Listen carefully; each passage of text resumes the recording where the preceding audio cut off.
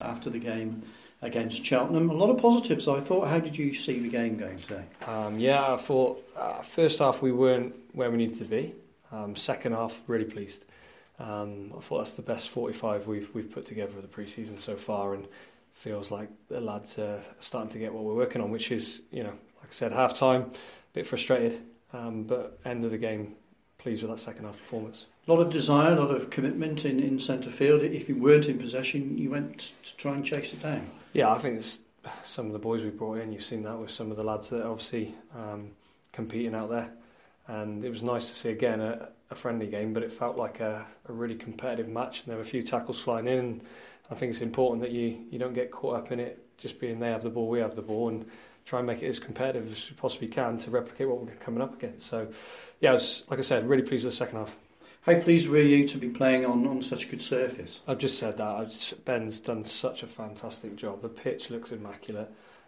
He's had a difficult time, obviously, trying to get it back from the concert we held here, but what he's done is just superb. I just want to say a massive thanks to him, because he's been class ever since I've come in terms of communication that we've had, in terms of maybe how I want the pitch to play.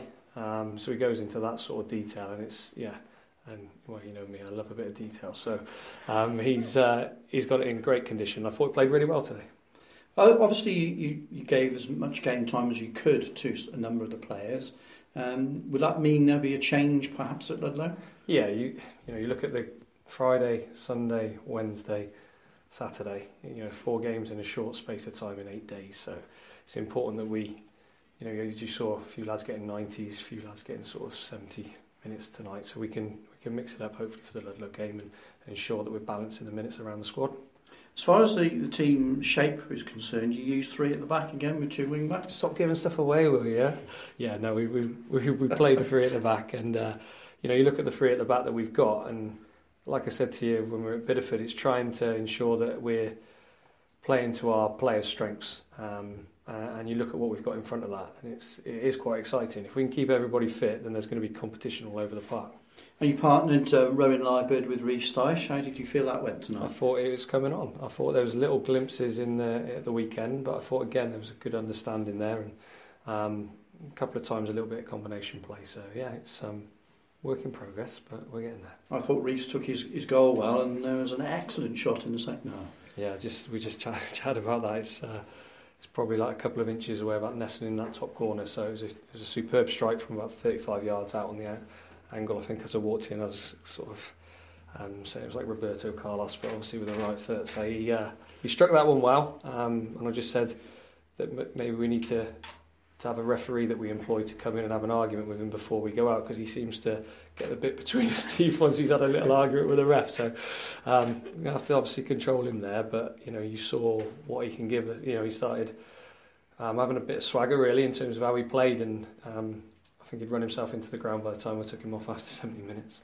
I thought Simeon Mai had a very good controlling influence in the centre field. Is that the sort of role that you're expecting from him? I think if you look at Simeon and Caney in there, what they give us is obviously lots of legs they can get around the park, but lots of quality as well. Break up play, play forward, go and support, and the quality that they provide us in those central areas has been excellent so far. A couple of players on the injured front. What's the update there?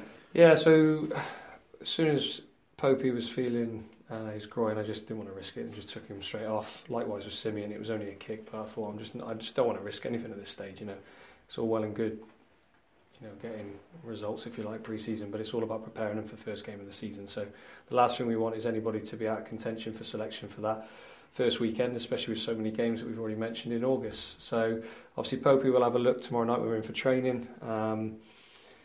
Obviously the injured ones that you kind of know about, Simeon will be fine. It was just a kick, and then Tom Owen Evans, Tommy O'Sullivan, hopefully shouldn't be too far away.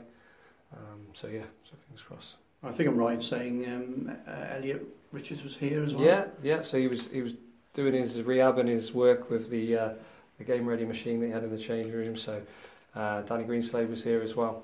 So again, trying to get him back as fit as quickly as we possibly can. What sort of timescale is involved for them to get? I think it's really difficult to say. I'd like to say, I'd like to give you a timescale, but I don't want to jinx it if I'm being honest. So it's nothing immediate.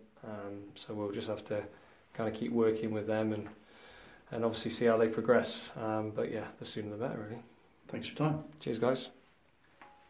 And Kieran played at fullback. You're too hot now, aren't you, with that coat on? Is that just a change of system with Kieran playing fullback rather than midfield? Kieran, you've seen how I utilised him last year as well. If he wasn't playing fullback, he was playing centre mid for me. So he's, what you're going to get from Kieran. It's as simple as that. He's going to win his 50-50, he's going to be tenacious, he's going to give you absolutely everything he's got, and whatever position I put him in, he always does that. So obviously he changed positions a couple of times with a few little niggles that we had today, but I know he can play in both, and I know he gives us options all around the park.